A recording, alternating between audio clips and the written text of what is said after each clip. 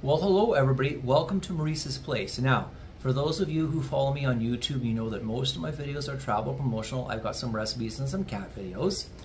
But tonight I have a new one for you. This is a math video. Now, what I'm going to show you tonight is how to find a perfect square without ever having to press the square button on the calculator. Now, for those of you who are not aware of what a perfect square is, 3 times 3 is 9, so 9 is a perfect square. 5 times 5 is 25, so 25 is a perfect square.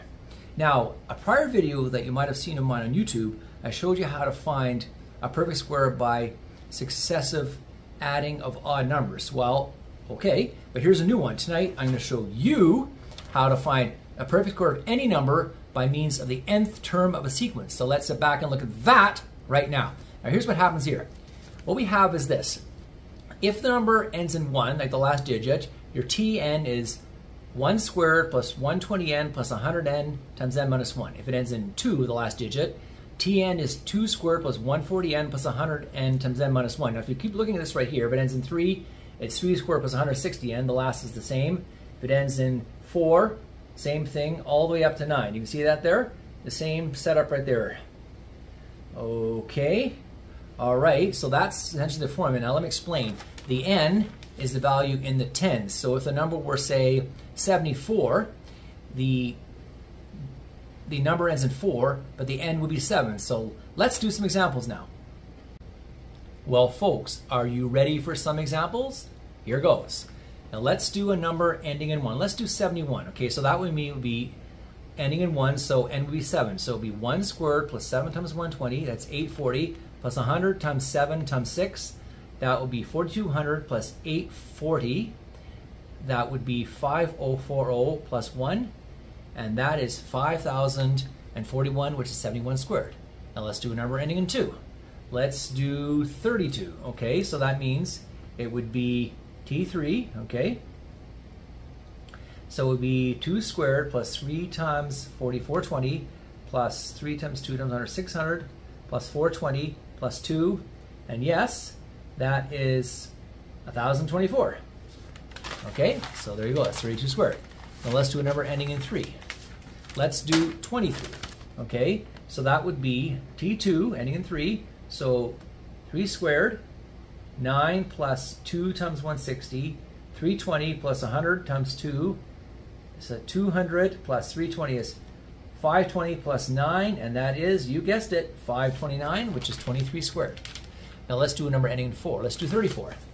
Okay, so if it ends in 4, that means you have to put in this one here, be T3, so 16 plus 3 times 180, 540, plus 3 times 2, 600, plus 540 is 1140, plus 16, and you guessed it, that is 1156, 34 squared. Now let's do a number ending in 5. Let's do 25, okay? So for 25, that means you'd be T2 for this one here, and it would be 200 times 2 plus 100 times 2, so 200 plus 400 plus 25, and you got it, that is 625.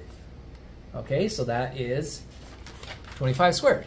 Now, let's do a number ending in 6. Let's do 66, okay? Well, if it's 66, that means it would be T6 with 6, so it would be 36 plus 1320 plus 4200. So 4200 plus 1320 is 4320 plus 36, that is 4356, and yes, that is 66 squared. Now let's do a number ending in 7.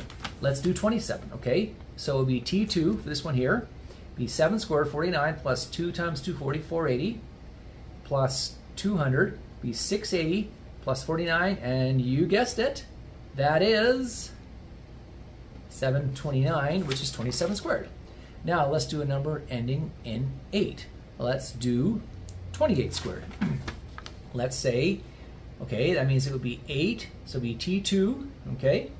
And it would be 8 squared plus 260 times 2, that would be 520 plus 64, would be 584, plus 100 times 2 times 1, that's 784. And you guessed it, folks, that is 28 squared. Let's do one more. Let's do 19, ending in a 9. Okay, so if it ends in a 9, that'd be T1, so 9 squared is 81 plus 280 times 1, that's just 280, so 361 plus 0, and that's it, folks. That's 19 squared. It is 361. Okay, there, folks. So we've shown a nice, easy way to find a perfect square as the term of a sequence, the nth term of a sequence. Now, we hope you enjoy this. If you did, why not subscribe to my channel and maybe make some comments in my comment sections, because I have the super thanks and would benefit me and quite a few other people. Have a good evening.